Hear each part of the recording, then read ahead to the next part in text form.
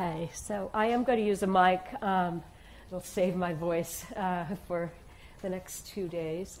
But thanks, everyone, for coming, and I imagine some people will be coming in as we go.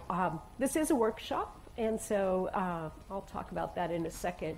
I did want to say thank you for the weather, and I'm actually serious. I live in the San Francisco area.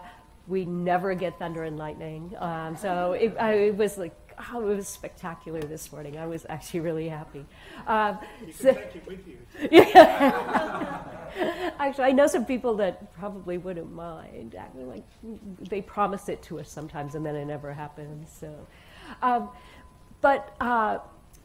anyway, for those that don't know, I was asked sort of where is Berkeley exactly. It's right across the bay from San Francisco. We actually can see San Francisco from the campus. So it's a very, very short.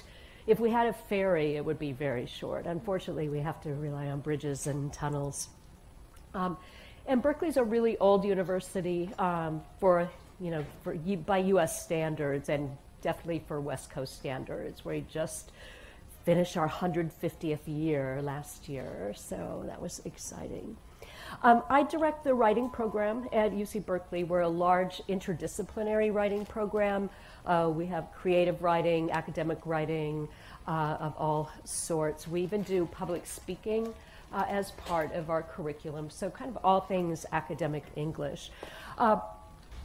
As a director, unfortunately, I don't teach much anymore.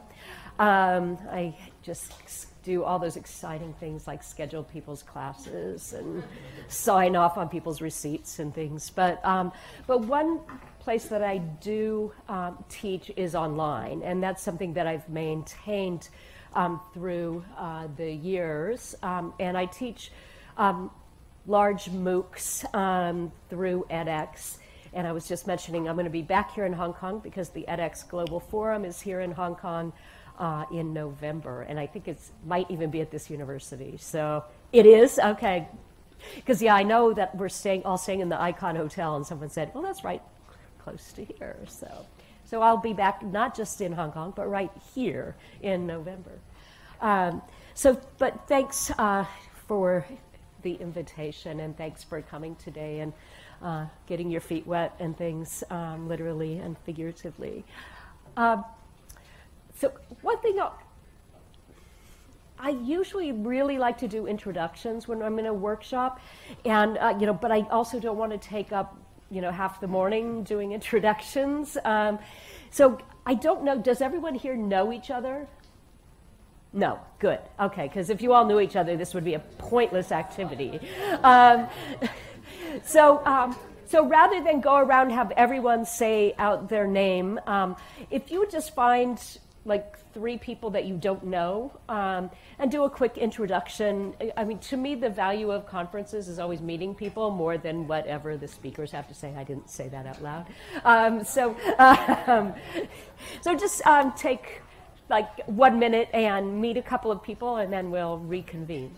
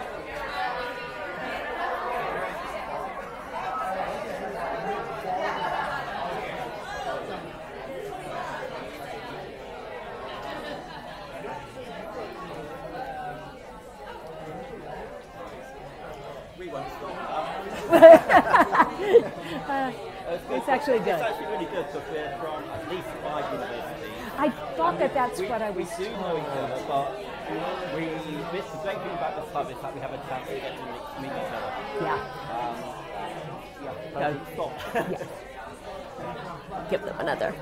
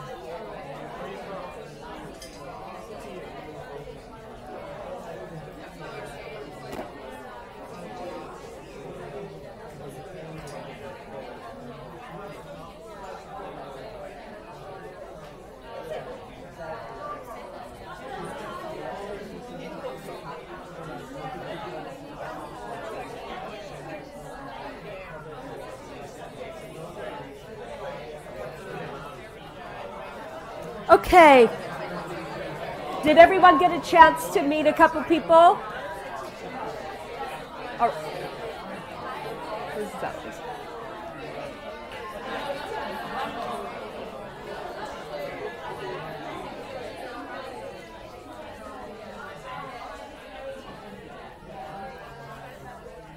Okay. I'll have you come back to your tables, please.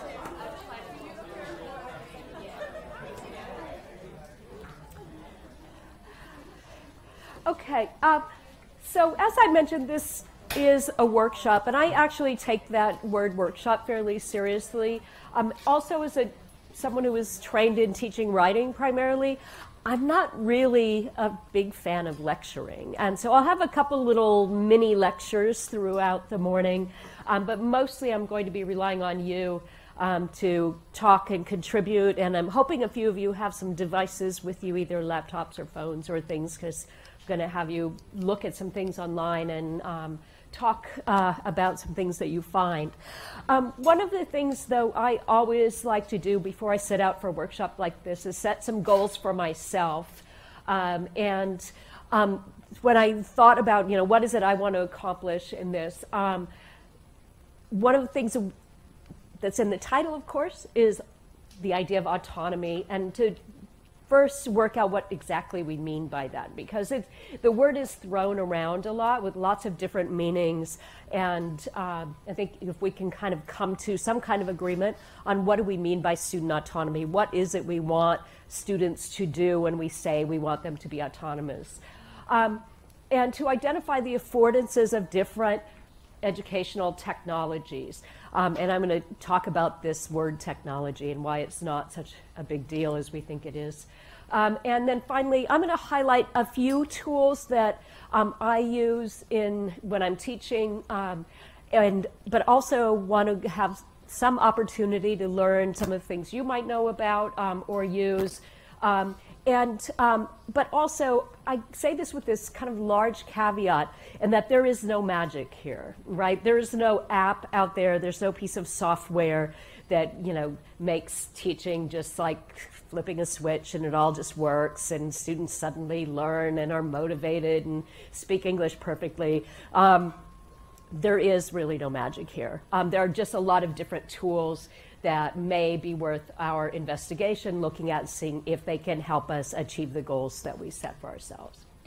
So those are my goals. So I want you to actually think about your goals. That is, why are you here?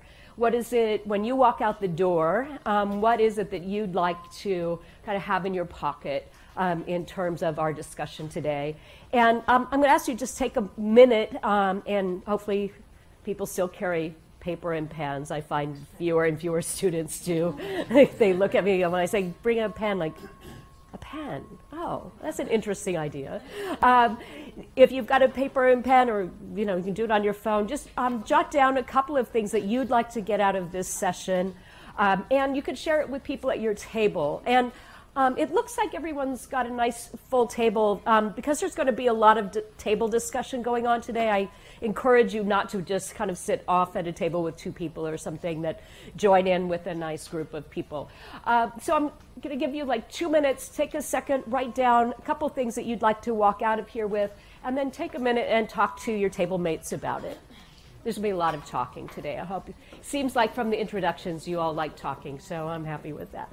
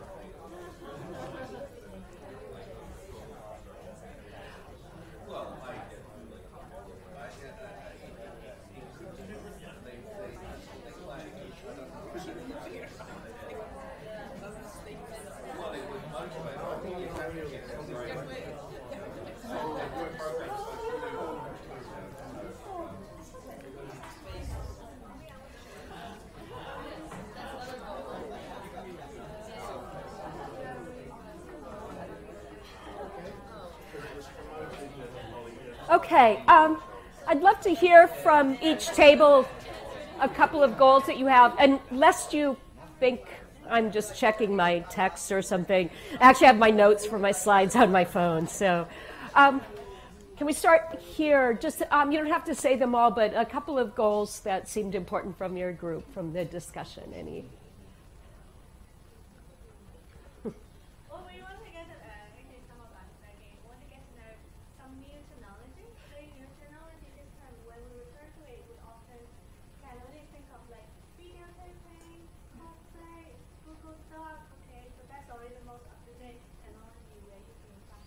Okay, great. So some new technology that might be useful in your context. How about this table here?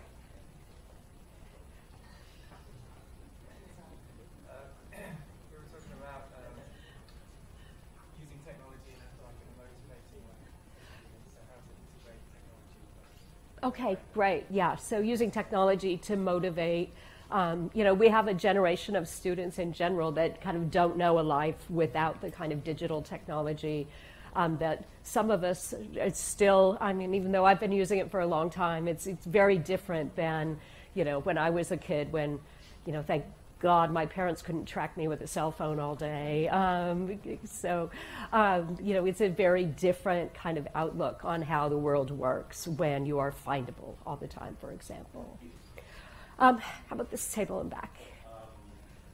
We're looking forward to finding out new ways of using technology that we already know. Okay, Maybe something that we do with the things that we already know. great. Okay, so Also what you shouldn't do. yes. Great. Yeah, actually, I'm glad you brought that up. That's going to come kind of late in the talk, but we will get to it. Both using things that we already use, but maybe in different ways, and what not to do, or some of the ways that technology kind of fails us, I think. So coming back up to this table here. Anything to add to the list that... I'm not sure if Korea electronic colors when applying technology. Oh. For me, I do encounter a lot of problems when I want to apply. Yeah, I saw some like little online meme or joke or something last night that said, news has it that we're just 10 years away from a fully functioning printer. And I thought, technology is still not always flawless. So how about this? Anything to add? Well, the points I wrote down were Have been covered. Yeah, that's always the problem when you get to the later groups, right? It's always, what they said. Anything you want to add for either this table and then towards... Since you have some experience with online teaching and perhaps some insight into blended learning. Okay. Great. All right. So, and then Adam's table back there.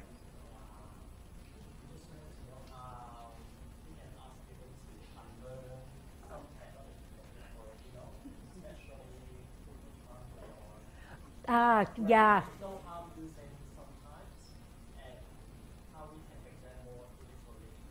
Okay.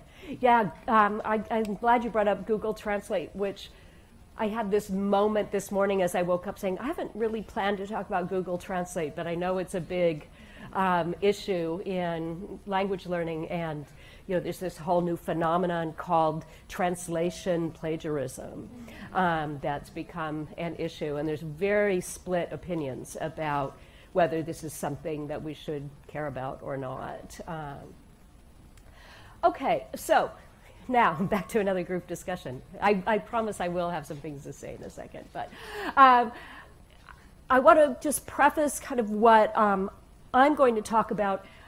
One of the things about autonomy is that it is very culturally bound, and I'll talk about this in a bit. So kind of curious, and I will want to hear from some of you, what does autonomy mean in your context here? What does it mean for a student to be an autonomous learner? And then why do we even use digital technology? I don't say technology, but digital technology in classrooms. We all use technology. A pencil is technology. But and then what do you use, put to use? A few people have mentioned sort of Google Docs and some other things, but maybe there's some other tools. So, and as I say, speaking of Google Docs, if you have a device with you, if someone at the table could add their notes to this document, that's obviously just a short URL because the Google URL is impossibly long. And you'll see there's a place for notes already set up. And this is, I know probably a lot of you already use Google Docs, but this is one of the things that a lot of our instructors do in our program for collaborative taking, in class, is to set up a Google Doc and have students take notes and reflect through the class experience and add to this collaborative document. And sometimes some students will be assigned to be an editor. So when students put up notes, if they find errors, then their job is to go in and fix any grammar, punctuation errors and things. So I'm going to bring this Google Doc up as you discuss things. It might take me a bit because this is on our university server, and we have about 90 levels of security that I'm going to have to go through to get to it, but I think we'll be able to do it. So about 5-minute discussion on these 3 topics, and if someone at the table has either a laptop or something that they can type notes on, that would be helpful.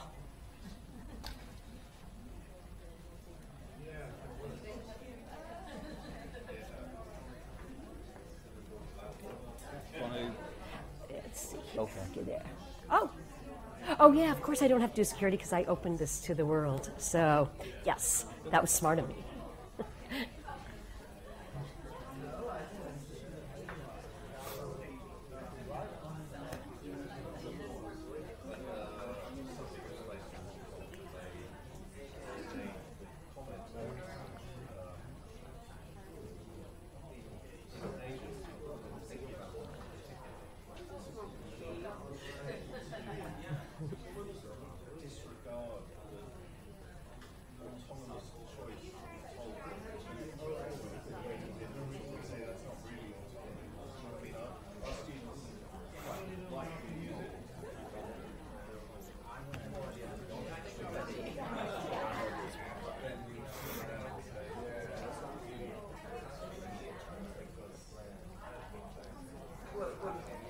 Well, exactly.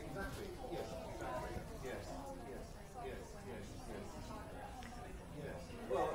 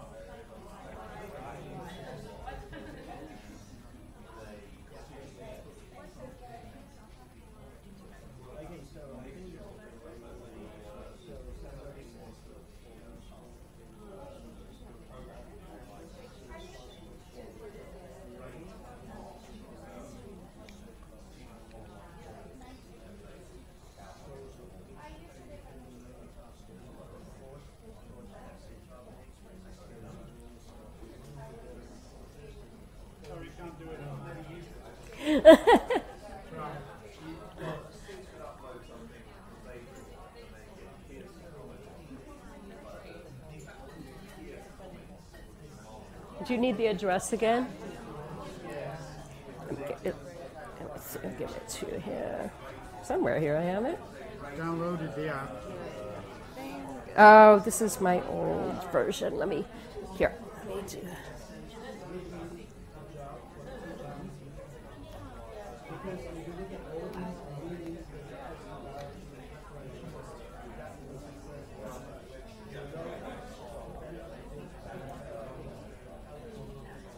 So there's the address again.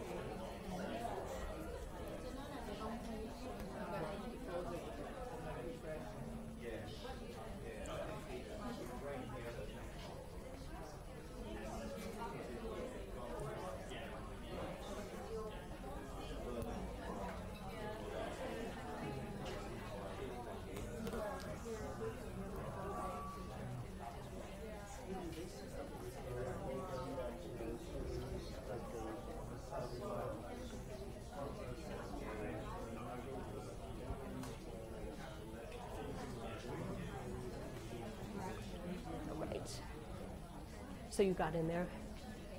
Perfect.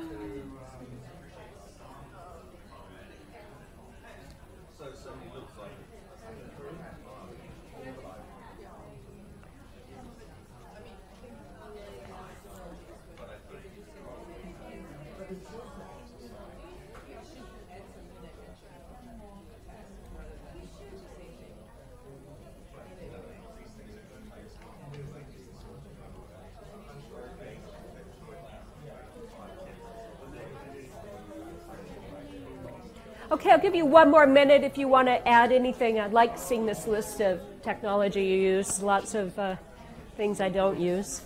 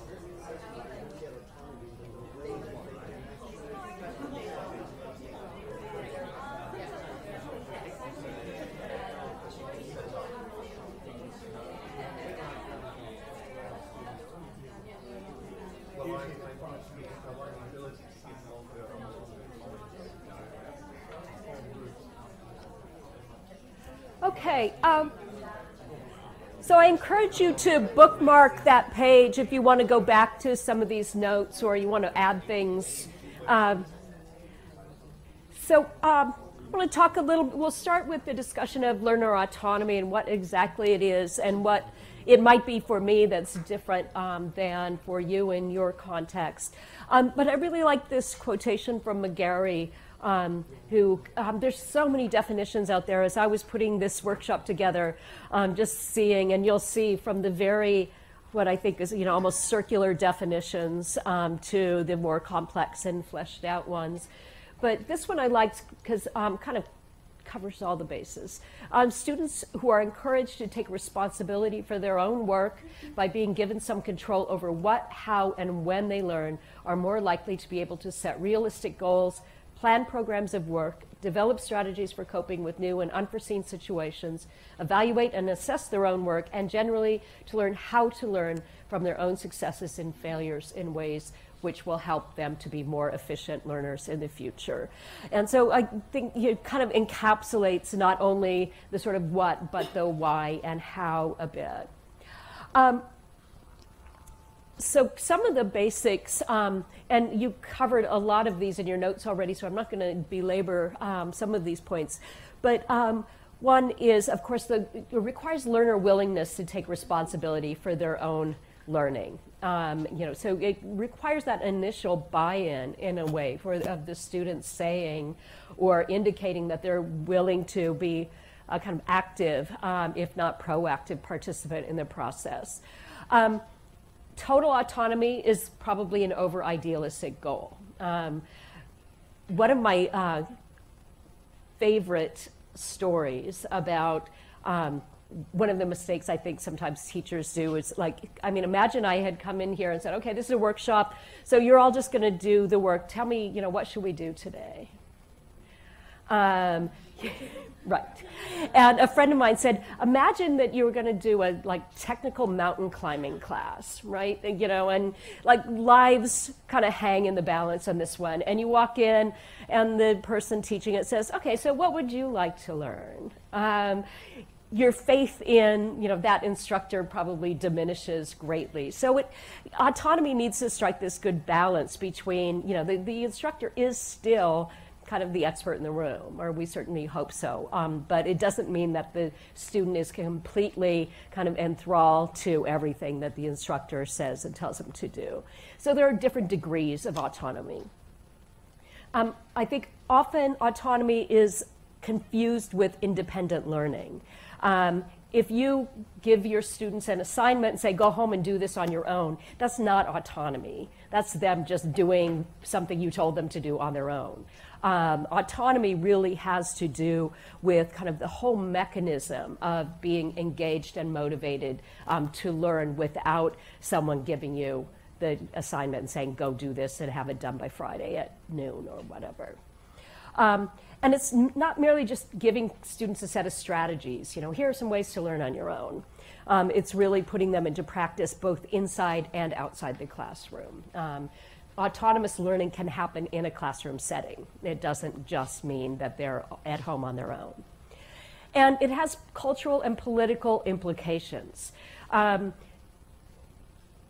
are different expectations of teachers in different contexts. And some school boards, parents, politicians, all of that will have different opinions about how autonomous students should be in their learning and what kinds of strategies. And of course, we sometimes live with these assumptions about what it is we do. In the workshop I'm going to give on Thursday, I'm going to talk a little bit about why a lot of the stuff we do with marking and responding to writing has to do as much with proving that we're doing our jobs as it is with helping students to learn, right? If I comment a lot, then everybody knows that I'm on the job, right?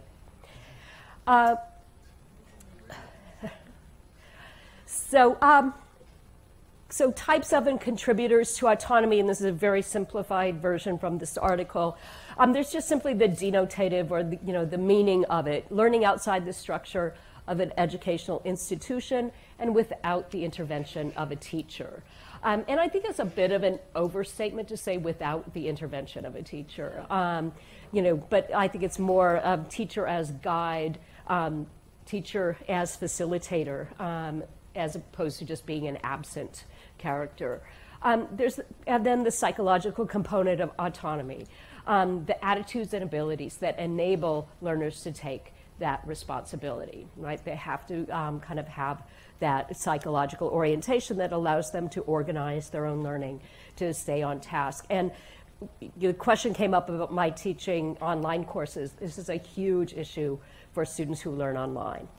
And that's just a teaser for my plenary tomorrow. So, and then political, who has control of the processes? And I'm not going to talk about this third one as much, but it's definitely something we need to keep in mind as we think about what we're asking our students to do. There we go. So some activities that help promote autonomy. Just as we did with this workshop, have students set goals and actions at the beginning of an assignment. A lot of times students kind of fail to get engaged or fail to act autonomously with regard to an assignment because they don't know what the point of the assignment is. It seems like busy work to them, or it's just something the teacher gave me. I don't know why, I just do it because she told me to. So a really good thing to do is, one, explain what the purpose of the assignment. With this assignment, you're going to learn how to X. And then two, ask them to sit down and say, okay, what are their goals for that assignment? And what are the actions that they're going to take to achieve those goals? So I might, before I give my students a big research paper, for example, I might ask them, so what's the purpose of doing this research paper? And they could come up with 50 reasons probably. And what are the action steps? And just breaking it down. Writing a 20-page research paper is a huge task. Doing 20 small bits is not so bad.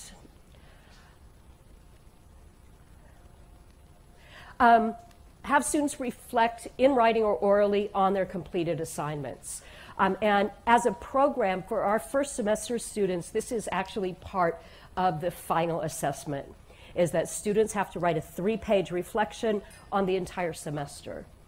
Where did they start? What did they learn? How did they learn it? What do they still need to learn? What are they still working on? And that's part of what gets assessed in their final writing project. What did they find difficult? And these are really insightful bits of information for the instructor to have, because it took me a while to discover I'm an extremely oral learner. It turns out I'm kind of an oral teacher as well, and and those things correlate really tightly. And so for a long time, students struggled with knowing what their assignments were, and I couldn't figure out why until a student wrote in one of their assessments, I need to learn to listen better because since you don't write things on the board much. I thought, oh, yeah. I would just sort of bark out assignments as they're leaving the room. So to me, that was a real insightful comment that the student wasn't criticizing, just saying, I need to listen better because she gives things orally rather than in writing. There we go. And having students create guidelines and materials collaboratively. One of the tasks that we do frequently is to have students do a collaborative rubric for writing. And they end up looking exactly like the rubric that we write, with a couple of exceptions. And it's a really nice way to get insights into what students think they should be graded on. For example, one of the categories that is not on our official rubric but comes up a lot when students create a rubric is effort. They believe they should be given a score for effort. And it leads to a really nice discussion about how an instructor can't observe or measure effort.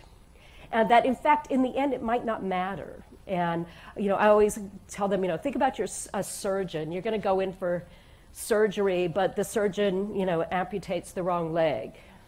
But he tried really hard. He put in a lot of effort into that. Does that matter in the end? Does it matter that maybe you can write a beautiful, perfectly written A paper and it only takes you a couple of days while someone else labors over it for a couple of weeks? Does that matter if the product turns out to be a good one? So it leads to some really interesting discussions to have students really think about the grading process, the marking process, and what kinds of activities should be focused on in the classroom. And it gives them ownership, again, and lets them kind of buy into the process. All right, so now the technology part of this. As I said at the beginning, there's no real magic here. My undergraduate degree is in anthropology, so I often go back to these anthropological descriptions of things. And anthropology just defines technology as a body of knowledge available to a society that is of use in fashioning implements, practicing manual arts and skills, and extracting or collecting materials. I mean, that is technology. And we sometimes use technology as this buzzword to refer to only kind of the digital technology or the visual technology that we use. But technology is our built environment. It includes pencils, right? Whiteboards, classrooms. I was talking to this lovely group of teachers here before we began, and I mentioned that at my since we're an old university, a lot of my classrooms still just have chalkboards, and students, new students in particular, are often just amazed. I actually had a student once say, "Is that a chalkboard?" And I said, "Yeah." My dad told me about those. So we're seeing students now that don't have some of the experience with kind of these simple technologies, but they are still technologies. And each of these technologies has an affordance of some type. There are certain things you do with a chalkboard. There are certain things you do with a whiteboard that are slightly different than a chalkboard, even though the intention for that piece of technology is the same. And of course, computers and internet has just recently been added to the list, but think about centuries ago when books printed by printing presses were added to the list, and what a disruptive technology that was at the time, right? I mean, there was a lot of, kind of people were aghast. How are people going to learn if they just rely on books and they can just look things up? They don't have to, memorize things anymore. So we'll talk about, some of the affordances of digital technology. And this is something I think about since I teach classes that are completely online. And one of the things that technology can do for us right now in its current state is actually replicate some of the classroom experiences that students have. Discussion boards, although I'm going to talk later about the major failure of discussion boards. Video lectures, or video clips of some kind to bring in kind of the outside world. When I put online courses together, I actually don't do much in the way of video lectures. I am a firm belief that people don't actually learn how to write by watching someone else's mouth move and sound come out of it. That if you want to learn to write, you sit down and you write, and you practice writing. But nonetheless, there are little mini lectures that might come up. They're usually PowerPoint slides that have narration. Of course, you can do reading online, quizzes, both open-ended, self-graded, all of that. Feedback. At our university, we have something called SpeedGrader. Is that available here? Yeah. It's part of Canvas, and it allows you to take a piece of writing and very quickly write some comments on it. We also have an audio commentary system that's built into it, which I prefer. I like talking a student through their paper rather than just writing a lot of written comments all over it. And so both automated feedback systems and live, meaning commenting or audio commenting. One of my colleagues just did a demo, in fact, of video commenting. She actually puts little video clips of herself. I don't know how I feel about this. In the paper, and the student can click and see her face explaining things. I mean, I guess if you're really photogenic, maybe. Can replicate some authentic experiences, authentic materials, video, virtual reality is starting to come into play in some of this. I haven't done anything with VR, but it's an interesting thing to think about. And then students in charge of the curriculum, putting together their own plans and materials, their course of action. How are they going to study? And they often, and we see students do this all the time, amass things from different online sources, find readings, find videos, go to a TED Talk to learn about a topic that they're interested in.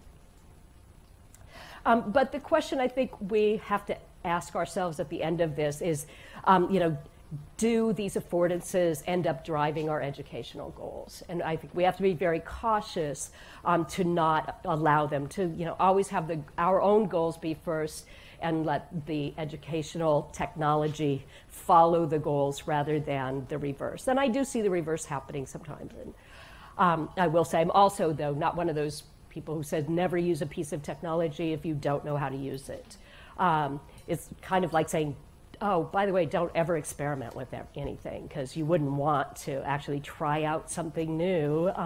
It might fail. And we've all had major failures in our classrooms with and without technology. Our university just sponsored this great conference called the Conference of Teaching Failure. And all the talks had to be something that you did that was a massive failure in the class. The best conference I've ever been to. It was so much fun. So the affordances and educational goals, there's a little bit of chicken and egg thing going on there. I have questions, thoughts so far, but we're actually like a wee bit behind schedule, which is actually not a bad thing. But I want to give you a little bit of a 5-minute stretch break, get some water, walk around. So let's come back at about no later than 11:27. How's that for precision?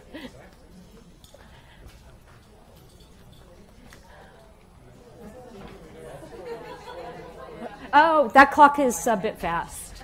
I have 11:21 right here. Yeah, no problem.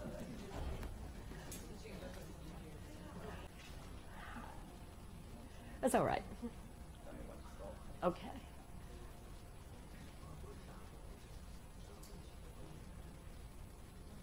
Okay, there we go. Perfect.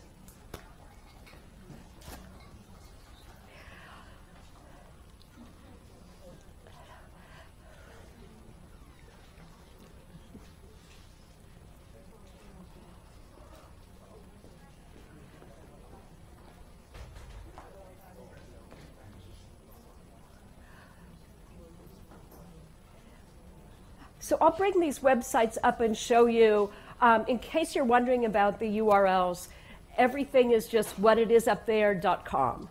So, of course, Write or Die is all one word. It's a very clever name, and we'll talk about that in a bit. Sarago,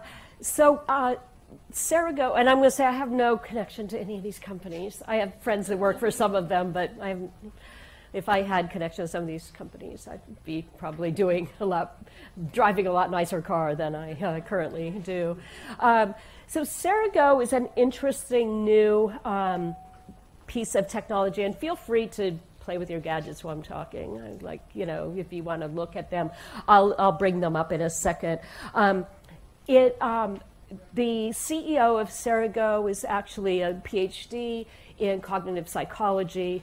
And has built this system that builds in kind of a study schedule of concepts and things that the instructor can set up based on how well they did in their last session. So it's adaptive to what the student is working on, and it doesn't, the goal is not to overtrain, get just the right amount, of learning.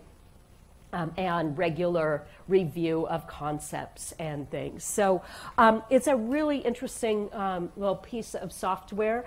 I haven't yet done anything with it, I will say officially in classes. We're looking at it as a way to augment some of our summer courses. At UC Berkeley, we have our regular program during the year, but then we have a visitors program in the summer. We have about 1,500 students that visit our campus in July and mid-August and take English classes. So we're looking at how to integrate Sarago into some of those courses, some of the vocabulary courses, for example, or things that are more easily tested on this kind of adaptive system. Poll Everywhere is something our large classes on campus are using. Does anyone know? Does anyone know or use Poll Everywhere already? Yeah, so some people already do. We used to just have a proprietary clicker system on campus, and students would have to pay like $50 to rent a clicker for the semester, and faculty were using it to keep attendance in their large classes. You know, you had to click in with your clicker, but students would give each other their clickers to take and register. And so now they've gone to Poll Everywhere, which requires you to use a phone, and they've discovered, of course, students are much less likely to want to hand their phone off to someone for a few hours to have them register their attendance. So in fact, it's the non-proprietary system has worked out much better. And I'll show, for those who don't know Poll Everywhere, I'll show that in a second. Write or Die, as a writing instructor, I will tell you, what do you imagine the biggest sort of, not complaint, but problem that students express about writing? Writer's block, exactly. Getting started, actually writing, and not just sitting and staring at the screen and wondering what they should be doing. Write or Die is a very funny little piece of software that sets a timer, gives you just a blank screen, and you set your goal, how many words you want to write in how much time, and then it gives you feedback, meaning if you meet your goal, it shows you videos of kittens, and if you don't, it plays horrible sounds and things. But it's actually, students have a lot of fun with it. It's kind of a cool tool for just getting writing. Because as we all know, you know, if anybody who's written anything knows that half the battle is just getting started writing something, anything. Once you've got something down, you can fix it. But if you don't have anything on the screen, you can't fix it. And then Grammarly, which I'm sure almost everyone is familiar with, and it's now expanded into all kinds of add-ins. You know, you can add it to your operating system, add it to your phone. It has its own keyboard, and it's just a grammar checker. And we're going to talk a little bit about limitations of grammar checkers, although I know you're well aware of the limitations of grammar checkers. So let me just bring up, for those who, I just want to bring up the Write or Die screen, for example.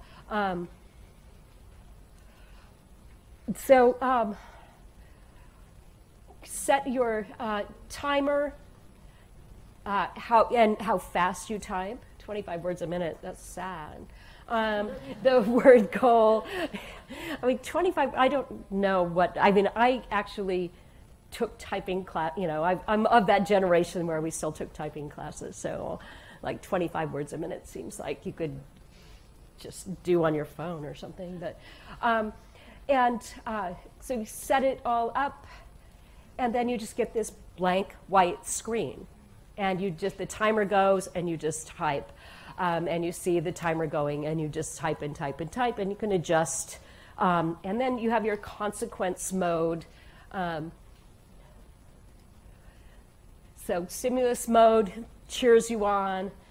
Consequence mode gives you like nasty videos. Kamikaze mode is new. I actually haven't tried this, so I'm not sure what that is. But there's a setting where if you don't type for a few seconds, it will start deleting. Okay. Oh, that's evil. That is evil. Thank you.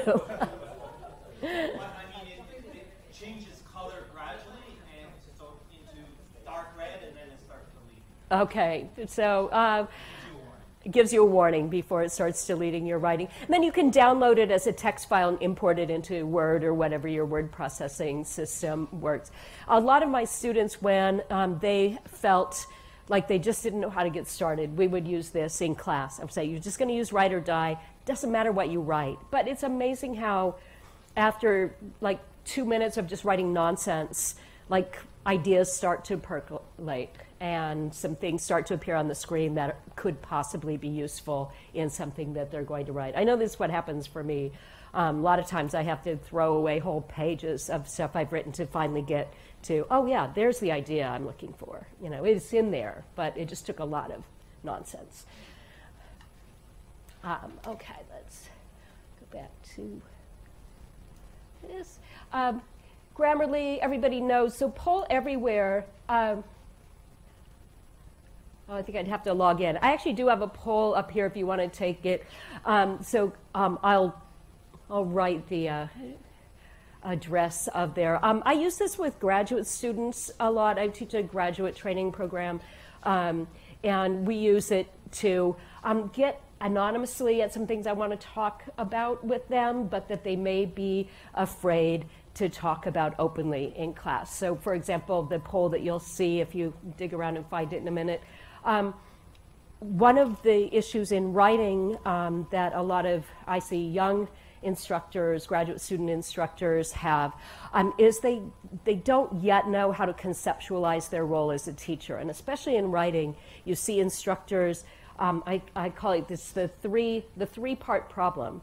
They see themselves either as tutors, so they're spending way too much individual time with each student, and it's eating up all of their time, and they're not getting much done because they spend all of their time conferencing with students. Or the editor problem. They spend all of their time marking, writing long, copious notes on every piece of writing, acting more as an editor. But then there's the guide, the person who helps the student become that more autonomous viewer of his or her own writing. But I find when I pose this question to students, like, which of these are you, they won't say. Because they're afraid there's a wrong answer. Like, oh, if I admit that I'm more of an editor, like, she's going to think I'm not a good teacher.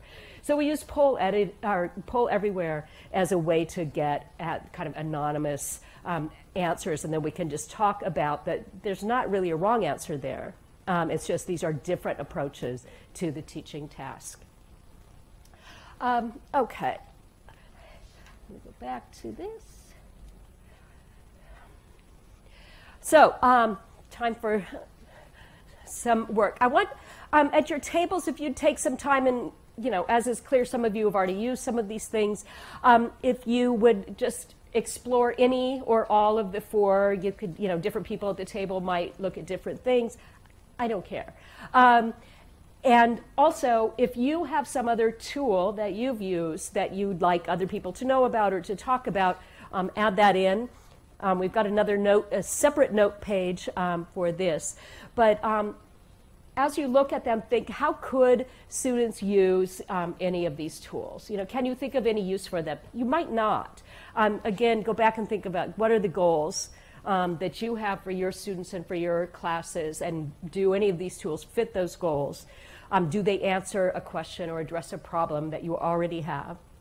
And then what other tools you have, and add your notes there, because I am going to ask you, there was a short list of some of the other tools you're using. I'd like to kind of talk more about those as well. We're doing okay on time. We'll have time to get to some of the other things too.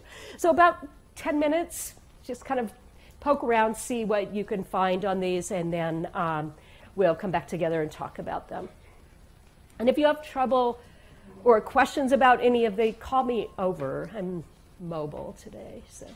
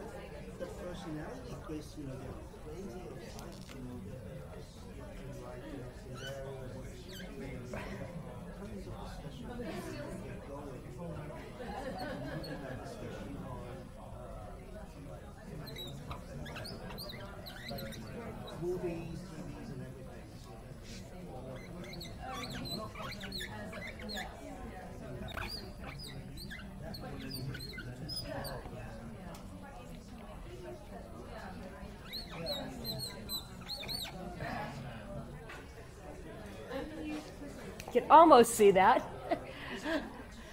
Here's one of the advantages of chalkboard. They don't run out of ink.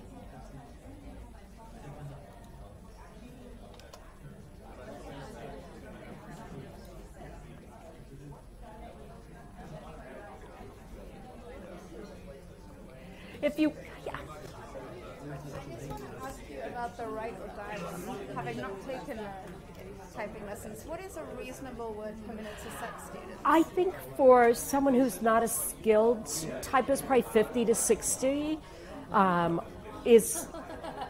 You're laughing. You think it's less than that? Oh, we have no idea. Could be. I mean, I type like 110 words a minute, but so I always figured people would probably be like half that speed if they're not like super trained. It's not just the typing though, it's like also they're going to be thinking about the language. Right. Yeah. So Yeah. it would have to be significantly, for it to be reasonable, it would have to be much slower. Yes, that's true. Yeah, because they're inventing as they're typing. Yeah.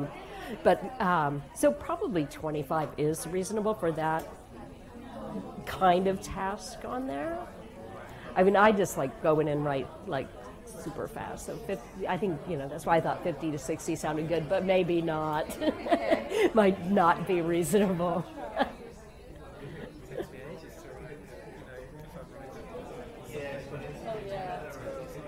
Yeah. Thinking about it. Yes. Not this, it's thinking. But they're going to be thinking, then they're going to also be Thinking, right. It has to say it in English, right. So, yeah, I mean, I think now that I know what kamikaze mode means, it seems like a good test to find out. Well, the other thing you can do, there's all kinds of online typing tests you can do, but is to put it in kamikaze mode and see what your rate is before it starts deleting things, and then you probably know, like, oh, okay, maybe 20 words a minute is okay or something. And it probably depends on the kind of writing you're asking them to do as well.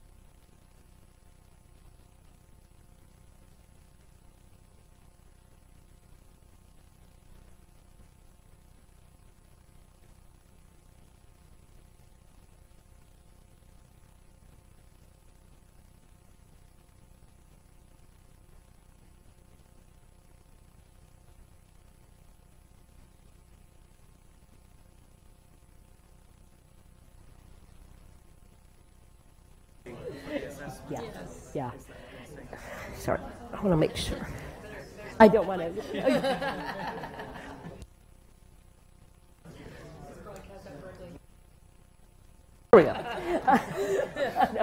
Hey, I heard you. What'd you say? No, I mean, I think, yeah, we have assessment obsession sometimes and think that everything students produce has to be assessed in some way, and it just doesn't, And it's also not really realistic in thinking about, like, once they're outside of kind of educational constraints. I mean, there are things will be assessed, but in a very different way. They're going to be assessed for, do they effectively give information about this product, or do they write, a letter that effectively appeals for an extension on a loan, or, not like, well, you're not using the past participle correctly in all cases, or, so, yeah.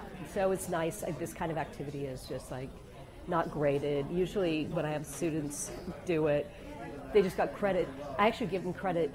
I always call this the volume assignment. So they got volume credit. The more you write, the more points you get. So I say everybody starts with 10, and then it goes down if you don't produce at least. And it changed over the semester. So very short expectation at the beginning because it's a very new idea. Like, what do you mean I can just make mistakes and you don't care? Like, and they're correcting everything and spitting out 2 sentences in a 10-minute period or something. No, we get our program. We're about 1/3 international, 1/3 immigrant, and 1/3 American. So we're really right a lot, yeah. And most of our international students these days, you can guess where they're from.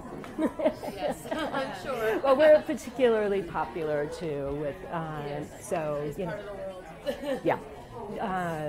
But it's great. We're very happy with that. Actually, it's. I think we all read a lot of personal statements for Yeah. students going to this university. Yes. Yeah, and our summer program, I said, like, we have 1,500 visitors. Probably 1,300 to 1,400 of them are from China, Hong Kong. Yeah, Wow.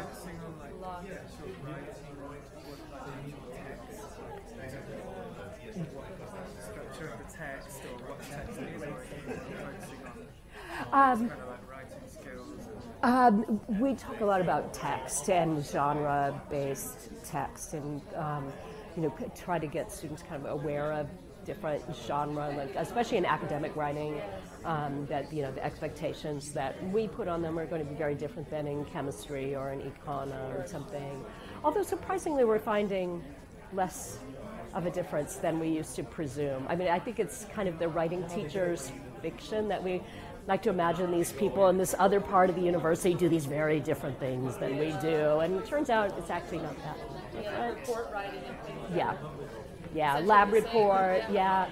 One of my graduate students this past fall did this brilliant presentation talking about how lab reports are really just a narrative, and she looked at like the narrative quality of, it's just like, and it's just a narrative though where you have to decide which details are the relevant details for the narrative, and this brilliant activity with students where she gave them the full narrative, like everything that happened during an experiment, everything from the janitor came in and emptied the trash, one of the mice died, all these things, and the students have to go through and determine like what are the relevant parts of this narrative and what do you get rid of, and it's just like, it's all about story and writing a story, whether it's a lab report or a history paper. Yeah, exactly. Yeah, it's like, what are the facts that a reader needs? The reader doesn't need to know about the trash being emptied. Yes. But it was surprising because, the mice dying, she had included this, mice get shipped from wherever they get shipped from, and that 10 of them arrived dead. And she said, most students thought that was irrelevant detail. And so, it was a good discussion about why it's not a relevant detail. It doesn't matter to the experiment. Yeah, there's it. So. All right, how are we doing on time? We're okay. Okay. Did you guys have other tools you all use? Oh, there's another one. Mentimeter. Oh, I didn't know Yeah, there's that. another one. It's something similar to. Okay. I've never used it myself, but I've been using it. It's quite an interesting thing. Like, you can poke a hole, and then it all gets put up in Like charts and like a things. mumble jumble thing on the PC. That's Oh. quite appealing. And anything that was mentioned the most or frequently gets enlarged.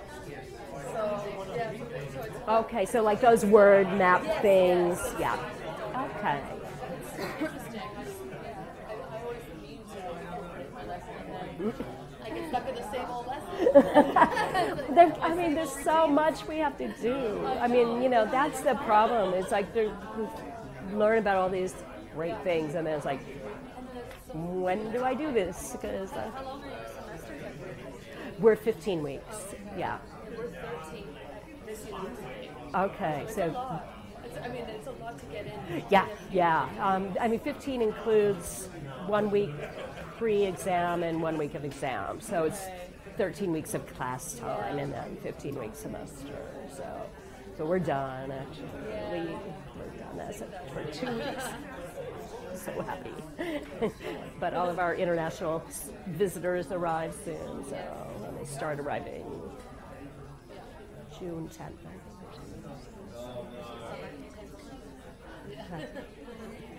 The mass culture shock.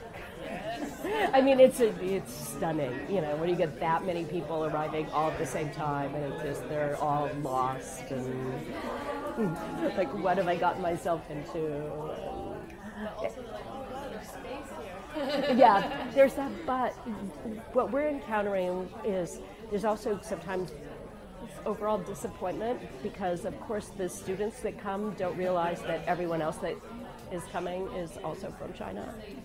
And students will actually say things to us like, if I knew I was going to be in the same class with people from my high school, like I wouldn't have bothered to come here. I can stay in China and do that, And it's like, sorry, we can't tell people not to come. Yeah, exactly. Sorry. They take so many Chinese. Yeah, we have a bad enough history with that in San Francisco. We wanted to go down that road again. Let's see how we're doing on time. All right, let me check my schedule.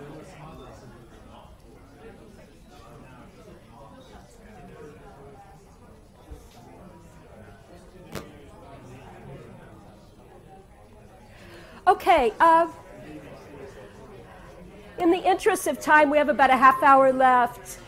I hope you got a chance to look around at anything that might have been new to you, but I'm especially interested in hearing other tools. I heard one from this group already. What other tools you might be using or interested in using that we could add to our list. I don't know if everyone found that poll everywhere thing there. That's my poll that's open right now if you want to tell me if you're an editor or a tutor or a guide. So why don't we start here at our very large table here.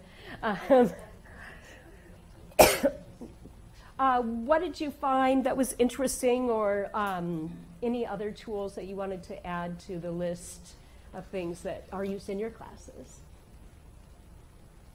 I'm going to play the devil's advocate. Okay. We didn't like Surrego. Okay. It's okay. Like I said, I got.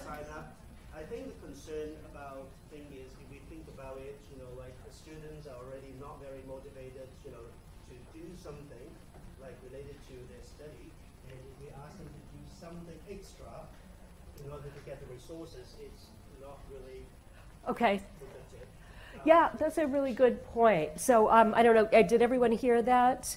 So the idea of like adding additional things sometimes can be demotivating rather than motivating for students. And we didn't like the Grammarly either, because the premium versions cost quite a bit of money.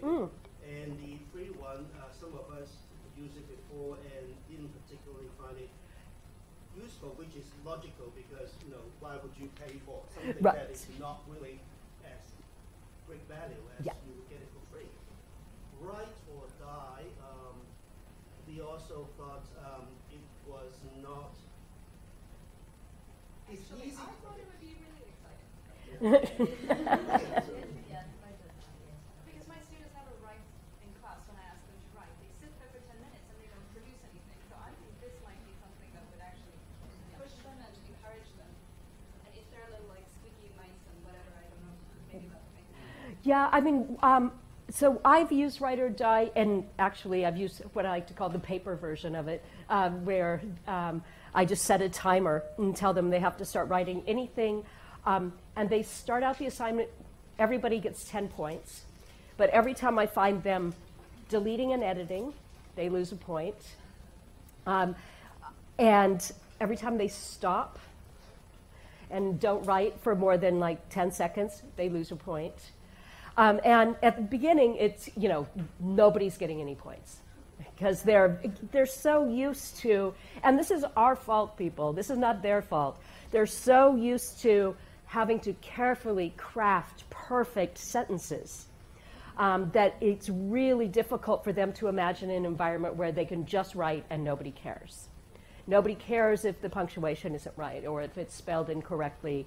And so it's very difficult at first. And using Write or Die, or like I said, the paper version, it's very difficult for our students who, like Berkeley students in particular, have mostly been the best students at their high school, the perfectionists, the I do everything right. I've always gotten perfect marks. And so to kind of get them out of that zone where they believe like every sentence they write has to be perfectly formed is really hard. And yeah, so the first couple of times I might get a couple very well-formed sentences with lots of evidence of editing. And for those perfectly formed sentences, they get 0 points. For the student who just goes to town and writes pages in the time allotted and really takes it to heart, like I am not going to edit, I'm not going to go back and review my spelling, that's for a later stage. That's for when I revise things.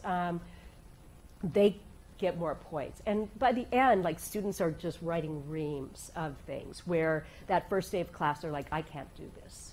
This is not possible. I don't know what to write. I was telling people at this table one of my favorite outcomes when I did this activity with a group of first semester students is a student didn't know what to write about. So her pen was sitting on the table. So she thought, I'm going to write about the color of my pen. She had a purple pen.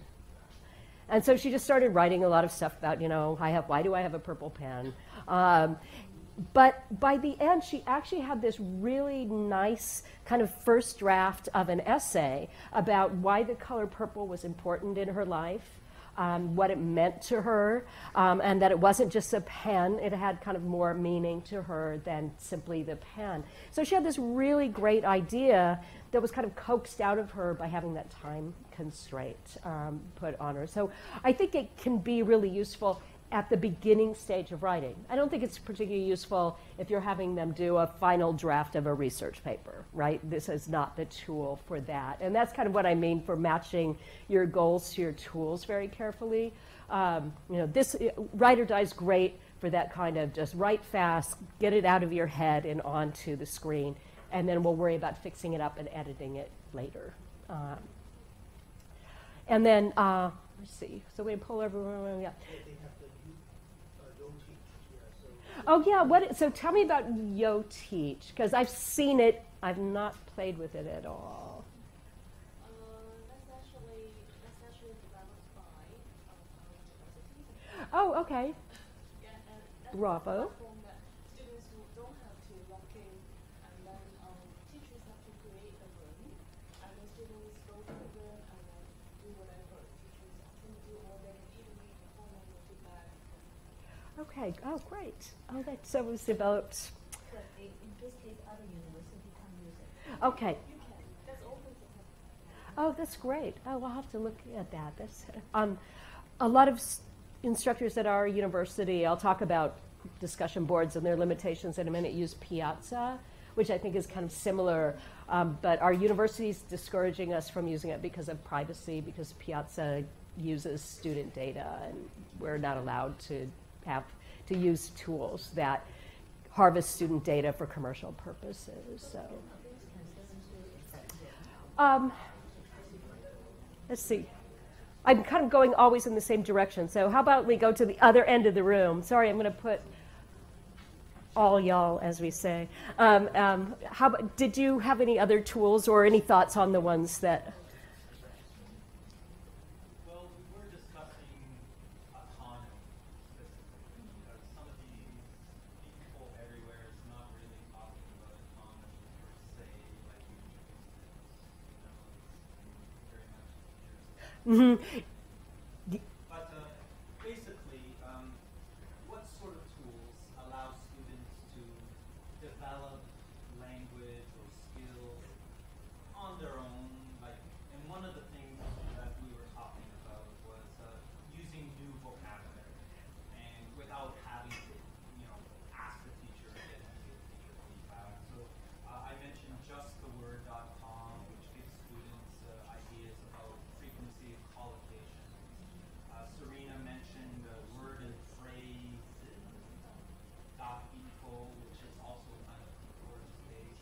It gives students a quick snapshot of what words generally go together. And so if they're trying to use the word, they're not sure. Yeah, I think those collocation tools, and there's several of them online, are really useful for writing or for grammar classes and things, as you said, to learn what tools go together. I did want to mention, for the Poll Everywhere tool, I was actually introduced to that by students using it together and in doing presentations in class.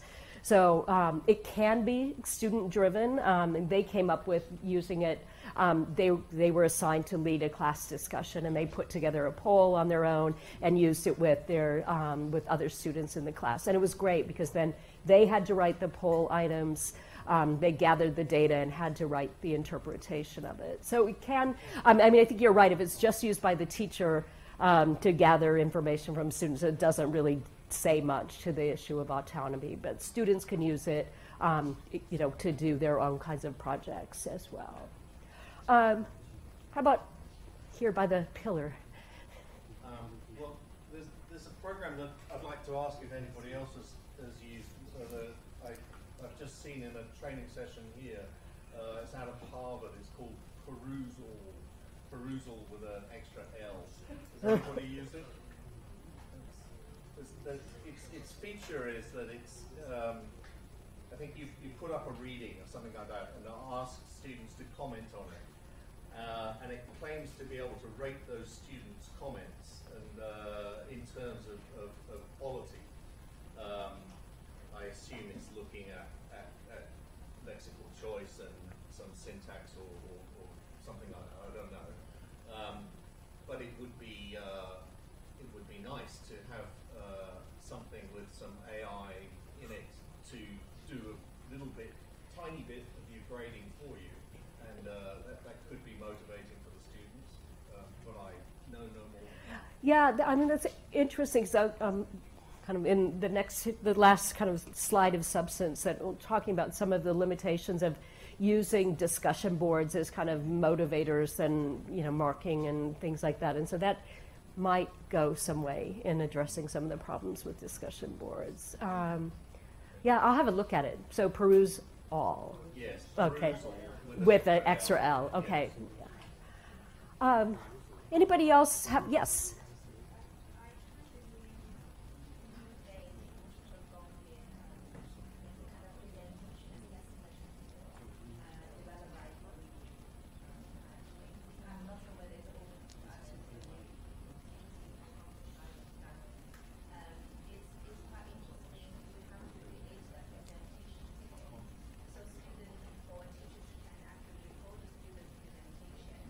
And then we can set the rubrics or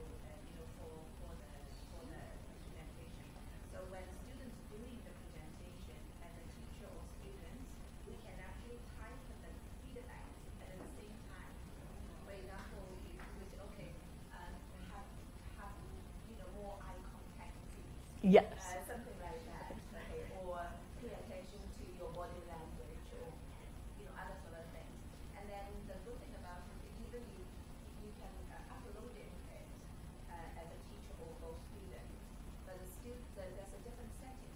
So the student could see their own presentation video by themselves, or if they choose to go to the public, the whole group can see it. But of course, usually students will choose just to see them home. But teachers can watch the video again. So if you wanted to like provide more feedback based on the rubric that we can do.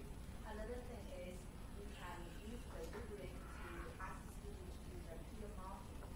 So apart from the feedback, at the same time spontaneously, so students after presentation within 15 minutes, so students can give a mark. I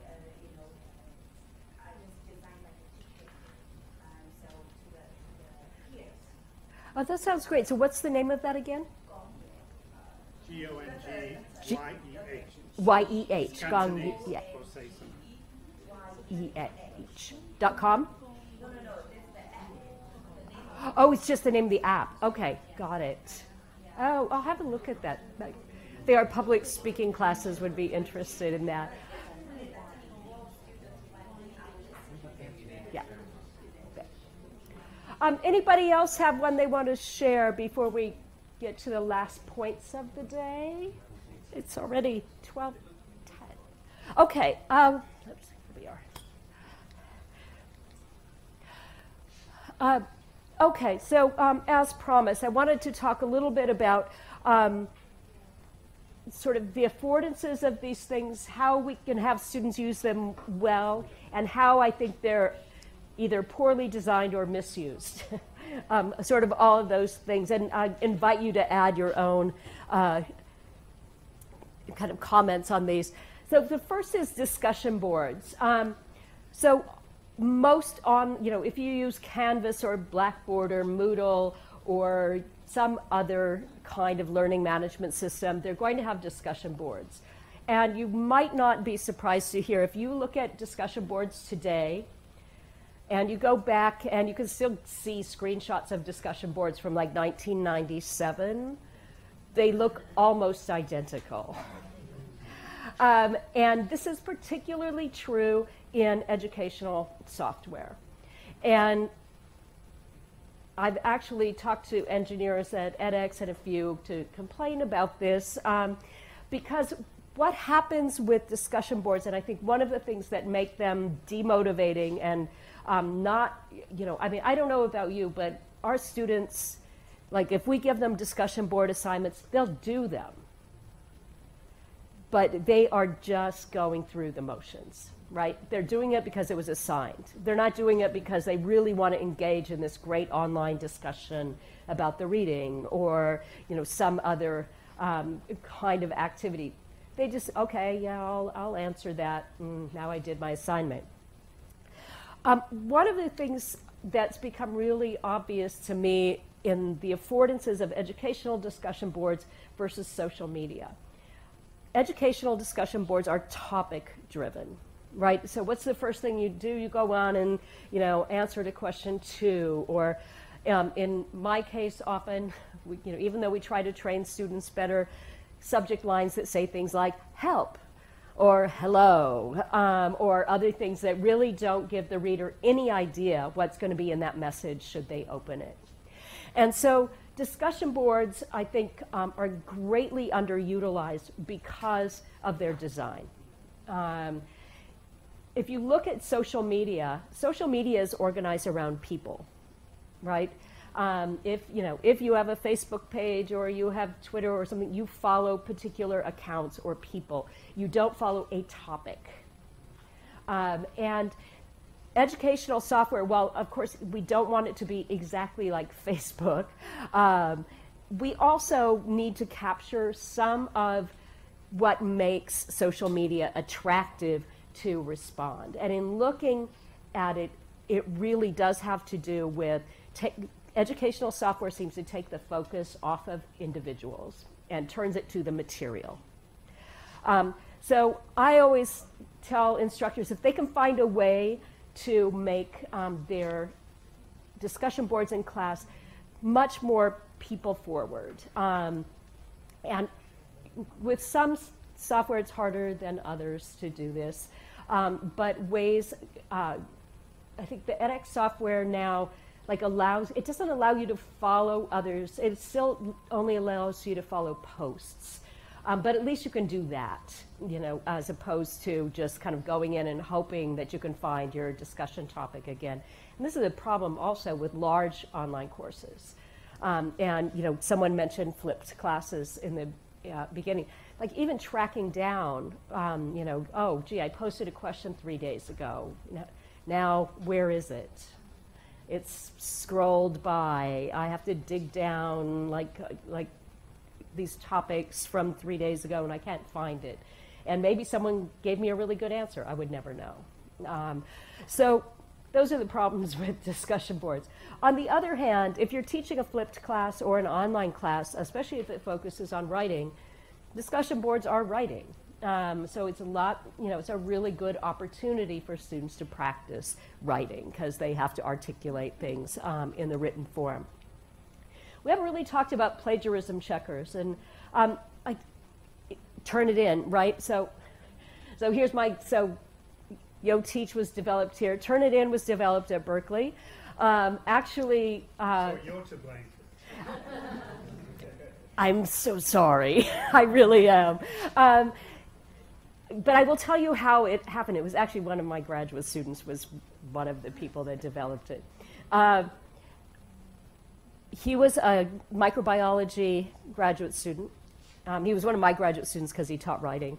And then he had a friend who taught microbiology, and they decided to have a grading party, which graduate students do. Sometimes they all get together, grade the same papers, sit and talk and drink coffee and grade. And he said to one of the other graduate students, oh, look at, will you have a look at this paper?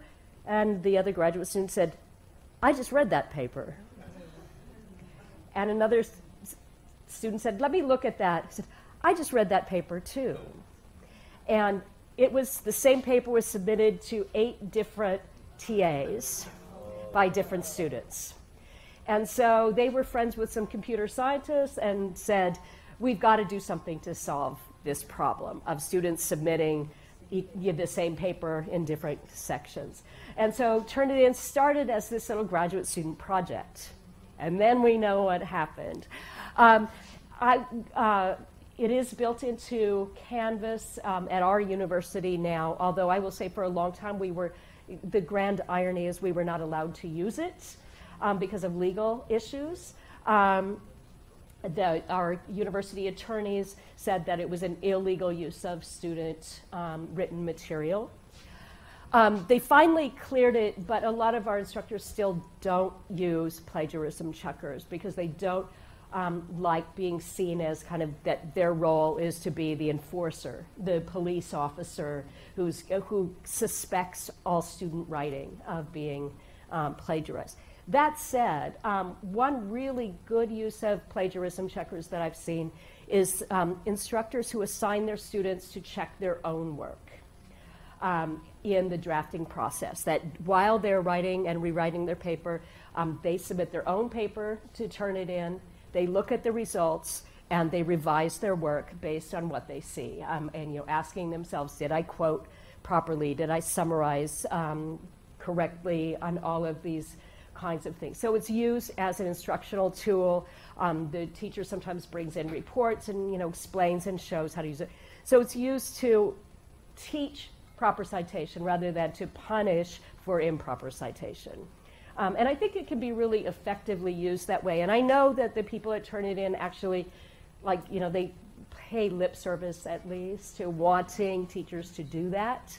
But I think it really can be done, and it doesn't have to be used in a completely punitive way. So this table said they didn't like Grammarly. I mean, we all know the problem with grammar checkers, right?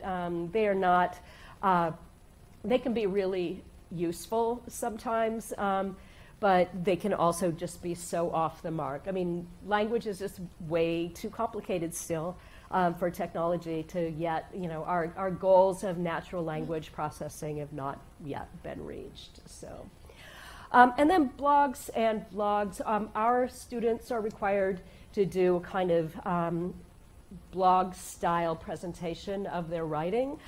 It's great for reflective practice, and it's also, going back to our main theme of autonomy, it is a project that student keeps sort of throughout their career and kind of needs to focus on with and without the guidance of an instructor. It is an evaluation tool that happens just at the end of the semester, but during the semester, students put up their written work, they reflect on their written work. They can include, somebody mentioned multimodality earlier, they're multimodal in nature and are evaluated. So there's, and some of our faculty have also started assigning students to create podcasts of their work as well, and to author podcasts. And students are super motivated about doing this. And if you teach pronunciation or speech, it's a great tool because students will redo it and redo it and redo it to get it just right. So as planned, yes, 10 minutes left. And so final questions, things we didn't get to that you hoped we would, other things you want to add.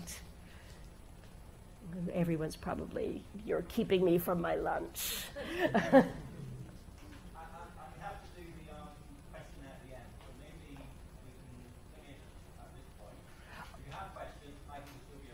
Yes. And she's here tomorrow as well at the shape. So we have a wrap. Oh, thank you. Thank you.